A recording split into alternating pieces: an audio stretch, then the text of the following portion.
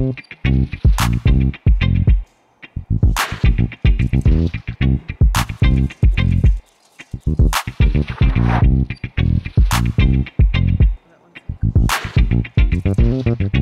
here we are in the Animal Discovery Room. It's one of our most spectacular places here at the hall because it's a place where kids of all ages, even grown-ups, can come and have a real hands-on experience with a variety of animals here. They get to hold, touch, and even see them eat their food, which is really awesome.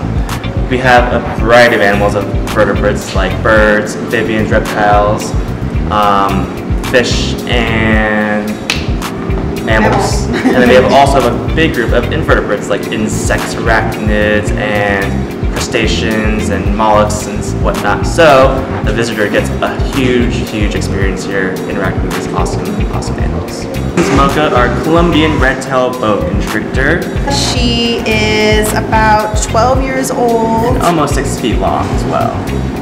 She's one of our most friendly snakes here as well. She's very popular with all of our visitors at the Lawrence Hall of Science. She's about 30 or so pounds, pretty heavy.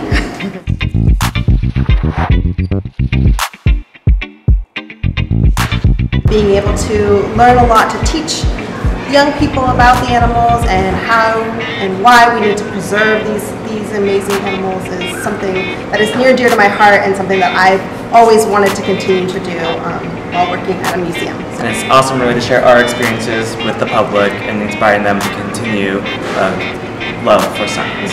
And tell them funny stories about the animals too. Like how I got bit.